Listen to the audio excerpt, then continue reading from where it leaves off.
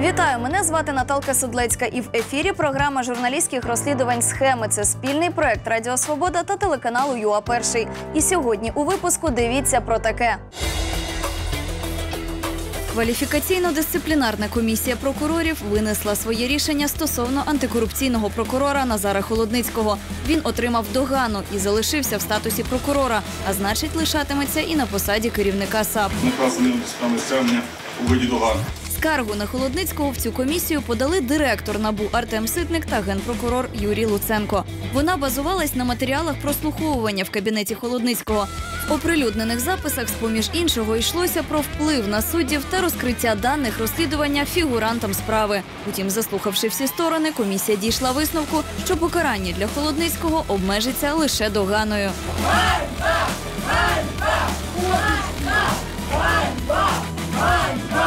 Напередодні засідання також стало відомо, що підлеглі Холодницького закрили кримінальні провадження стосовно низки близьких та соратників міністра внутрішніх справ Арсена Авакова. 24 липня прокурор САП виніс рішення про закриття справи щодо народофронтівця Дениса Дзензерського, який не вказав у декларації, що винен банкам близько 4 мільярдів гривень. Тижнем раніше стало відомо, що рішенням підлеглого Холодницького з резонансної справи про закупівлю рюкзаків для Нацгвардії в обхід законної процедури тендеру зникли головні підозрювані. Це син міністра внутрішніх справ та його колишній заступник. Чому Холодницький допустив закриття резонансних справ проти низки людей з оточення Арсена Авакова? Які ще інструменти застосовує міністр Аваков, щоб вивести з-під удару своїх близьких? І чи не використовує для цього адміністративний ресурс? Дивіться далі.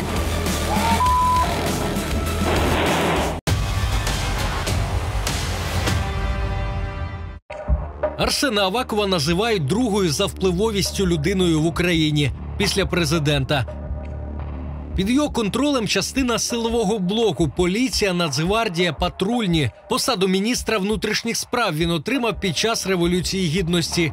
При нагоді усіляко підкреслював, буде робити все, щоб не допустити продовження корупційних схем за постреволюційної влади. Розслідування важливо не тільки і не стільки з точки зору наказання виновних і обеспечения возврата средств для державы, но и для того, чтобы выступить такой себе прививкой в новых механизмах государственной власти, которые сейчас выстраиваются, для того, чтобы не было коррупции. Вже за рік після цього під прицілом правоохоронних органів у корупційній справі опинився його найближчий родич – сину Авакова Олександру та екс-заступнику міністра внутрішніх справ Сергію Чеботарю оголосили підозру у справі Національного антикорупційного бюро про розкрадання коштів при закупівлі у 2015 році рюкзаків для Національної гвардії. Це, за даними НАБУ, завдало 14,5 мільйонів гривень збитків державі. Минає 8 місяців і спеціалізована антикорупційна прокуратура, яка відповідає за ведення цієї справи у суді, закриває провадження у частині підозри Авакову-молодшому та Сергію Чеботарю через відсутність прямих достатніх доказів, що ці особи були обізнані з планом поставки саме неякісних рюкзаків. Чому прокурор ухвалив таке рішення? Чому від самого початку зібрані детективами докази здавалися йому переконливими, а потім він кардинально змінив свою думку? Що цьому передувало? Про переговори з сином міністра внутрішніх справ Арсена Авакова Олександра та його тодішнього заступника Сергія Чеботаря щодо придбання рюкзаків за державні кошти в обхід законної процедури тендеру стало відомо на початку 2016 року. Тоді у YouTube з'явилося відео, на яке звернули увагу журналісти «СХЕМ» з прихованої камери з нібито кабінету Чеботаря. На відео, датованому груднем 2014-го, видно, до кабінету заходить чоловік, схожий на сина міністра. Після цього люди, схожі на Авакова-молодшого та Чеботаря, обговорюють тепер уже скандальну закупівлю. Сколько ты на Новый год можешь поставить? Немного, не можешь? Немного, мы же заказали. Значит, тоді давай так, ты заказывай. Максимум 100 штук сделал. Да, ну все. Заказывай на следующую партию, сколько там, 2000? Да. Заказывай на 2000, а я сразу после Нового года у тебя купил. Тендер справді відбувся через кілька місяців після цього діалогу. Перемогла фірма «Дніпровент», яку НАБУ і пов'язує з оточенням Авакова-молодшого. МВС переказало кошти цій компанії, а пізніше, за даними детективів, вони були переведені на рахунки суб'єктів підприємницької діяльності з ознаками фіктивності. Крім того, у ході досудового розслідування встановлено, рюкзаки були пошиті неякісно зі значною кількістю виробничих дефектів та продані дорожче їхньої фактичної вартості. У листопаді 2017-го прокурор Спеціалізованої антикорупційної прокуратури Василь Кричун підтверджує, підозра обґрунтована. Органом досудового розслідування зібрано достатньо доказів для того, щоб стверджувати про обґрунтованість підозри підозрюваному Авакову Олександру Арсеновичу у вчиненні підбурення службових осіб Міністерства внутрішніх справ до розтрати бюджетних коштів особливо великих розмірах при здійсненні державних закупівель. Пізніше, у квітні 2018-го, Кричун знову визнає, детективи НАБУ зібрали докази, які є достатніми для складання обвинувального акту. Тобто з ними можна йти до суду і доводити винуватість підозрюваних. Але вже через 3 місяці, у липні, з невідомих причин той самий прокурор виносить постанову. Кримінальне провадження стосовно 2 ключових підозрюваних – Авакова-молодшого та Чеботаря – закрити, арешт їхнього майна скасувати. Тобто у справі зрештою залишився 1 підозрюваний – представник фірми-переможця тендеру на постачання рюкзаків. Я рідко коли висловлююся позитивно на адресу наших тих чи інших правоохоронних органів, але можу сказати, що насправді прокурор прийняв мудре рішення. Так вітали рішення прокурора захисники Авакова-молодшого. Озвався і сам Олександр Аваков, назвав цю справу політичною. Просто комусь було дуже необхідно отримати вплив на мого батька. І заодно якби законне право для його прослушки. Ні з тим, ні з іншим у них нічого не вийшло. Проте у мене в 30 років в біографії тепер є інформація. Знаходився під слідством. В НАБУ з таким рішенням не погодилися і оскаржили постанову прокурора Кричуна. Відправили 2 скарги на ім'я генпрокурора Юрія Луценка та голови Спеціалізованої антикорупційної прокуратури Назара Холодницького. Від їхнього рішення залежатиме доля провадження. Його можуть відкрити заново або поховати назавжди. Про майбутні скарги, а відповідно і саме провадження, ми запитали у самого Назара Холодницького. Наводимо фрагменти розмови. Чому раптом змінилася думка прокурора САП Василя Кричуна? Мені процесуальні керівники доповідали, в тому числі на стадії досудового розслідування, що зокрема по цьому провадженню є певні процесуальні проблеми, які можуть стати критичними для доказування вини в суді. І тим не менше, я як керівник жодним чином не став впливати на прокурорів, щоб вони приймали ті чи інші рішення. Рішення прокурора САП Василя Кричуна ґрунтується лише на зміні показань одного з 3 підозрюваних. Невже ви та прокурор САП вірите зміненим показам підприємця і не довіряєте зібраним доказам детективів НАБУ? Ми повинні докази оцінювати в їх сукупності, а не так. Докази, які нам вигідні, ми їх показуємо, а які нам не вигідні, ми їх не показуємо. І ми докази повинні оцінювати в їх сукупності. Чи буде з цією всією кашею, чи буде там обвинувальний вирок. Яка ваша особиста думка щодо закриття кримінального провадження? Моя особиста думка може бути виключно як юриста. Прокурором це рішення було прийняте, я його почув, скажімо так, це рішення. Зараз перевіряємо законність цього прийнятого рішення і буде дано наш висновок. І у випадку, якщо буде прийнято рішення про скасування цієї постанови, вона буде скасована, необхідно дати вказівки, які треба доопрацювати.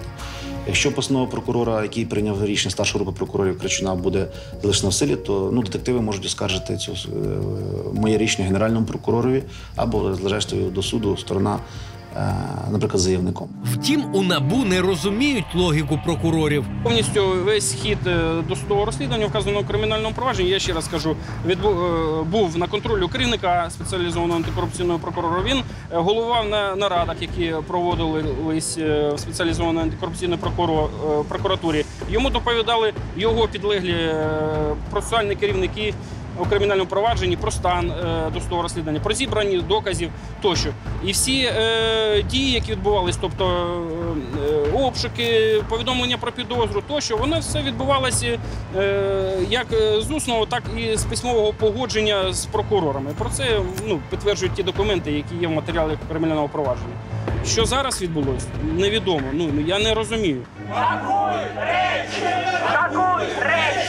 Як відповідь на несподіване рішення у резонансній справі, громадська організація «Центр протидії корупції» скликає 17 липня акцію протесту під стінами Спеціалізованої антикорупційної прокуратури з вимогою до її керівника піти у відставку.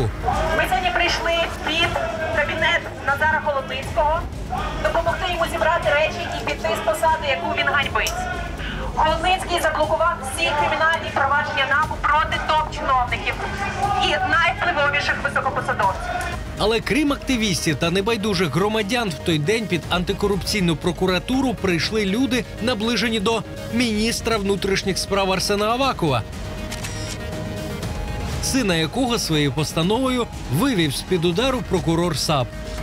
Серед них Ілля Кива, колишній підлеглий Авакова, який працював у МВС начальником департаменту протидії наркозлочинності та екс-радником міністра. Там же під прокуратурою він організував контрмітинг не за відставку Холодницького, а проти директора НАБУ Артема Ситника.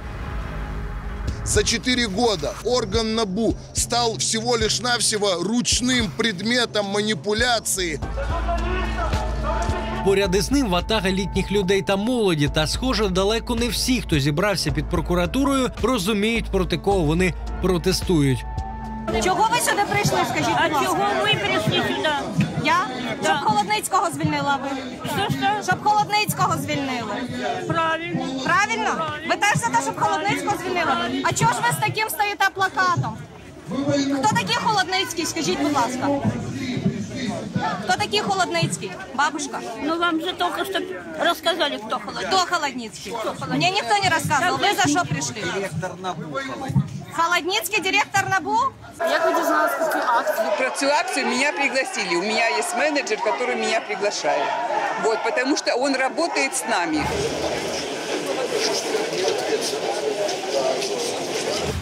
Активісти Автомайдану вже потім зафіксували, як учасника мітингу, на якому головним оратором виступав Кива, роздавали гроші.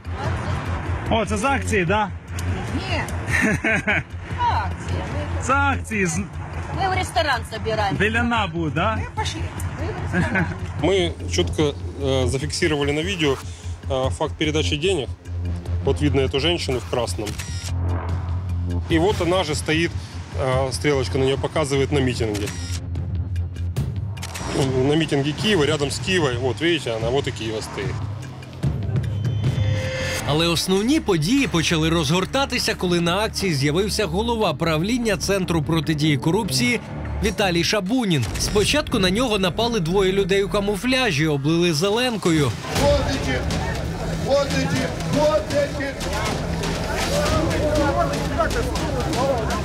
А потім інша група молодиків закидала активіста тортами.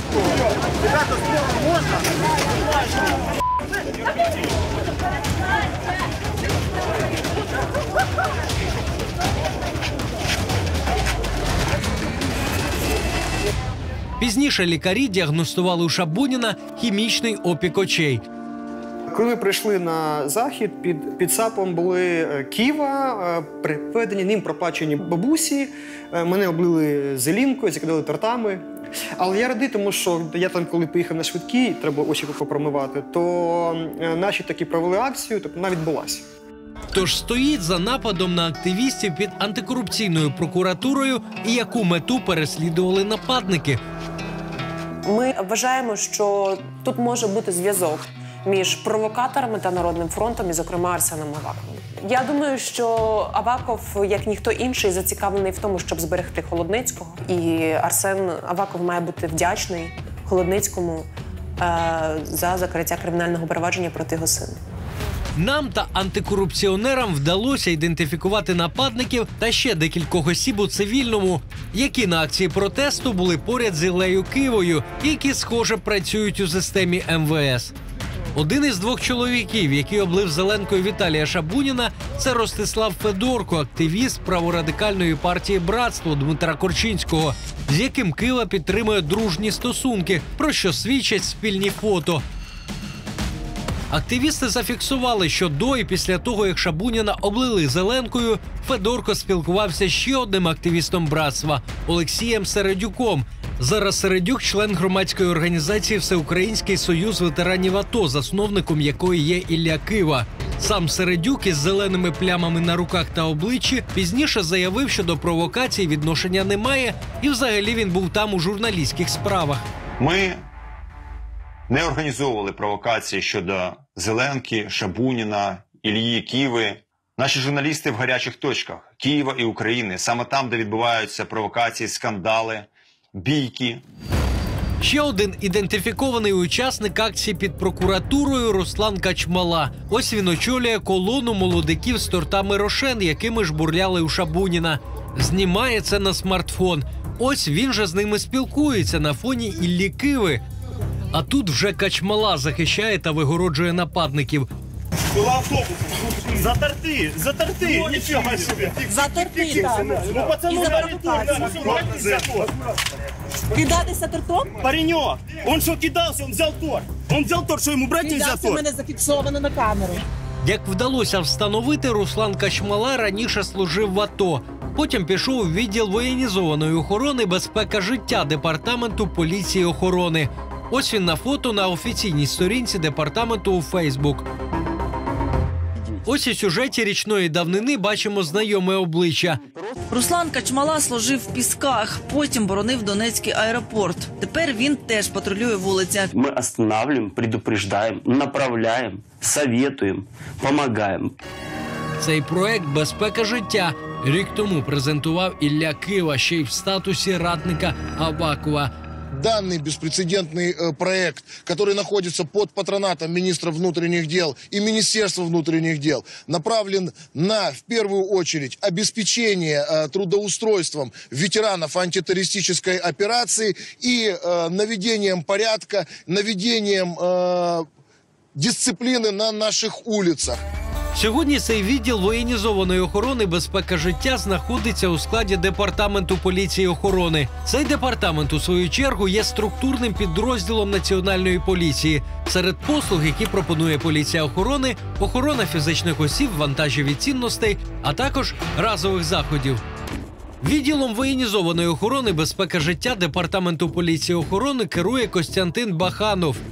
Його ми також ідентифікували серед осіб, які були на контрмітингу, організованому Іллею Кивою. Служби в поліції Баханов не приховує. Приміром, на своїй сторінці у Фейсбуці він пише про події з життя свого відділу. І його також можна побачити на світлинах на офіційному сайті поліції охорони.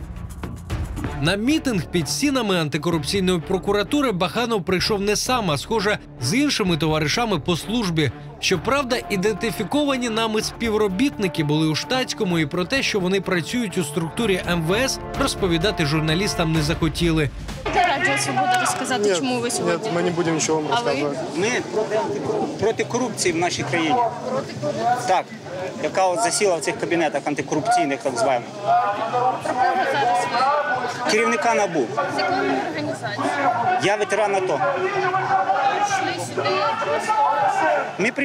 Ми прийшли, щоб підтримати тих людей, які тут скандують проти корупції. Чоловік, який назвався ветераном АТО, Руслан Корнутич, також служить у поліції охорони. Ось, наприклад, у червні на офіційному сайті департаменту світлини із ним. Руслан отримує подяку від керівництва за професійні дії під час гасіння пожежі. Пізніше сам Корнутич напише у коментарях до посту активіста Віталія Шабуніна щодо подій під прокуратурою. Ми поліція охорони і навпаки охороняли цей мітинг від провокацій. Не в формі поліції, а військовій, аби провокаторів легше вичисляти. Поруч із Корнутичем на мітингу вдалося ідентифікувати ще одного співробітника поліції охорони у цивільному. Нещодавно він також отримав подяку, одночасно із вищезгаданим Корнутичем від керівництва поліції охорони. А це Руслан Чебикін. на мітингу неподалік від Костянтина Баханова, який керує відділом воєнізованої охорони безпеки життя Департаменту поліції охорони. Сам Чебикін вказує у соцмережах, що працює в МВС, от тільки журналістам Радіо Свобода у цьому не зізнається. Проти корупції в країні виступає.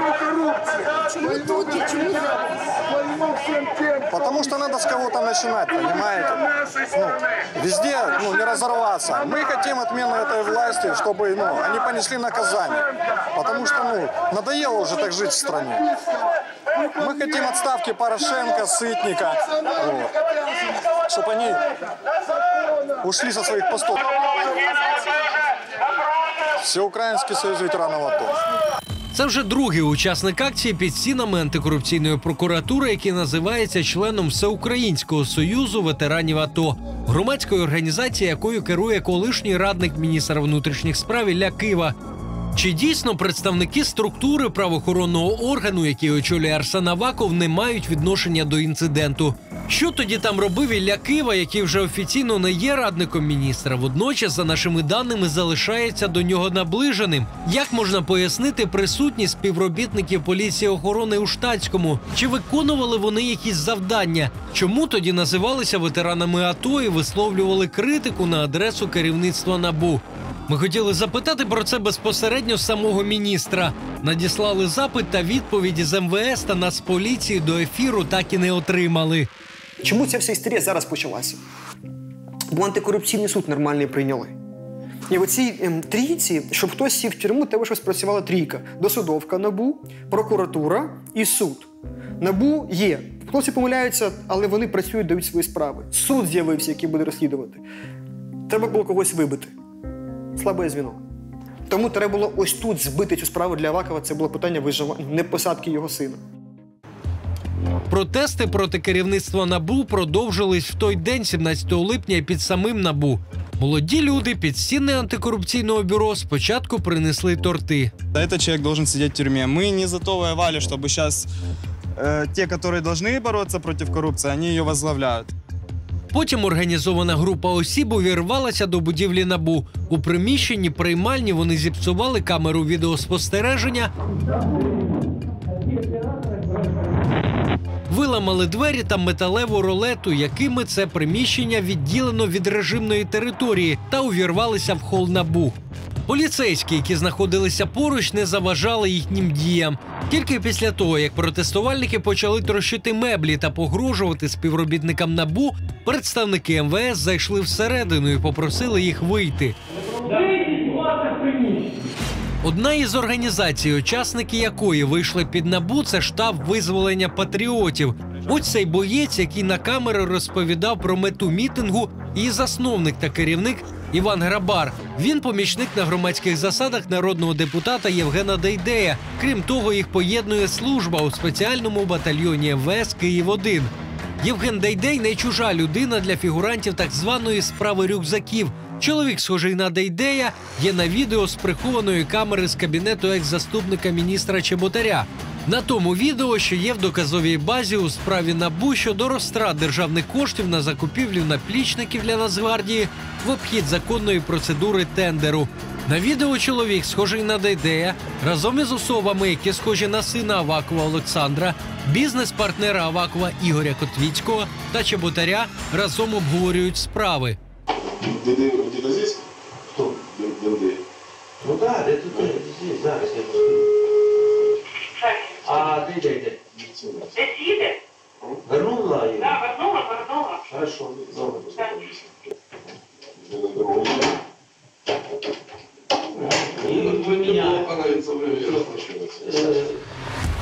У спеціалізованому батальйоні МВС «Київ-1», де служили Дейдей та організатор акції під НАБУ Іван Грабар, також служив і Аваков-молодший. Тобто, виходить, пов'язані з Міністерством внутрішніх справ та особисто з Аваковим люди причетні не тільки до акції протесту під спеціалізованою антикорупційною прокуратурою та нападу на активістів, але й до мітингу під Національним антикорупційним бюро, який вилився у штурм будівлі НАБУ. В антикорупційному бюро припускають, що вторгнення групи невідомих у їхнє приміщення є спланованою провокацією з боку представників певних політичних сил. Після інциденту вони опублікували відео погрому з камер спостережень, а також зйомку, ймовірно, передачі грошей учасникам акції під НАБУ. Раніше стало відомо, що за фактами вторгнення невідомих у приміщення антикорупційного бюро, а також за наслідком сутичок біля САП, прокуратура Києва відкрила 2 провадження за статтею «Хуліганство». А ми продовжимо шукати відповіді на питання, як стало можливим закриття резонансного кримінального провадження стосовно 2 ключових підозрюваних, один із яких – син міністра внутрішніх справ.